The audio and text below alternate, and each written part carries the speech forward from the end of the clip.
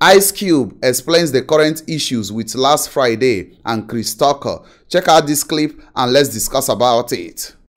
Man, if I could get it off, you know what I'm saying? I'm trying to get it out of Warner Brothers. They don't believe in the culture, man. You know what I'm saying? They don't believe So they own the rights to Friday, you said? Well, they have the right to distribute the movie.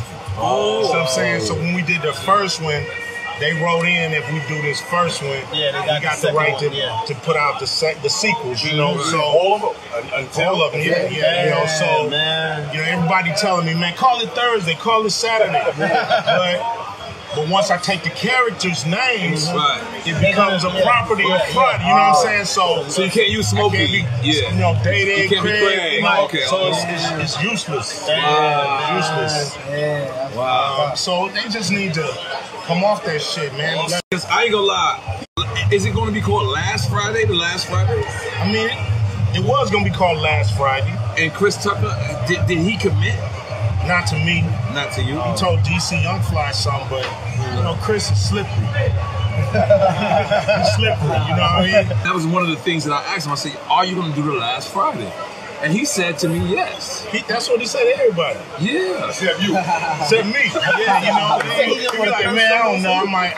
He didn't want to curse anymore. Like, that was a long time ago. You know, I don't know what's the reason now. But, you know, me and Chris is cool. You know, he hit me up all the time. Q, what you doing? What's up? What's up? You know, but, you know, doing that movie, I don't know what the deal is.